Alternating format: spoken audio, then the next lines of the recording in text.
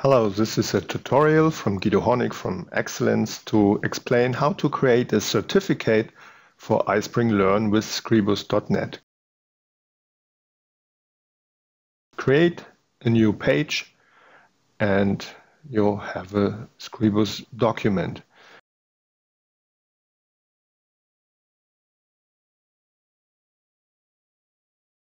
Now you have to add your design for your certificate, and you can add some decoration,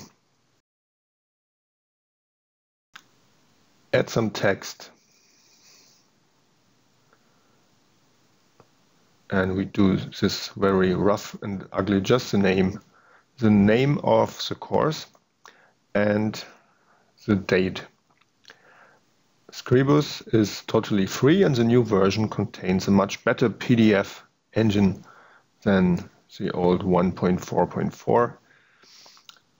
You can change more parameters. So now we add the PDF fields, and you need to press this button here and insert the field. The size will determine how big your text will be on the page. Now you need to add exactly the name from the placeholders of iSpring-Learn. For the name, it's called name, not so difficult. And we also need a field for the course name.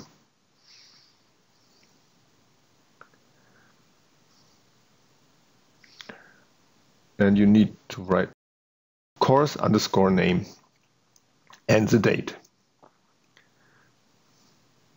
Let me adjust this a little bit. And we add the last field.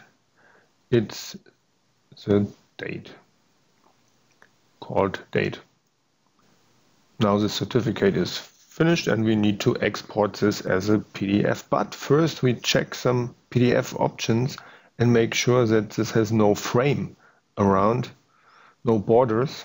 So I switch off the borders for all three fields, and I think this is also already without the frame, yes.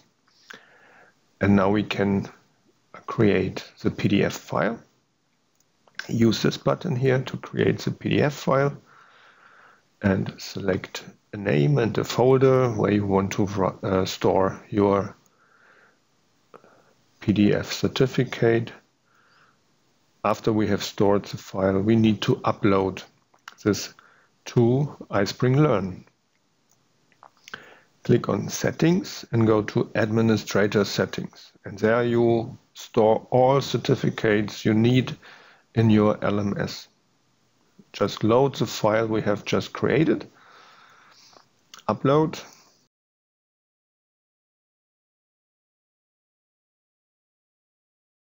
and then go to Content and add this certificate to the content of your choice.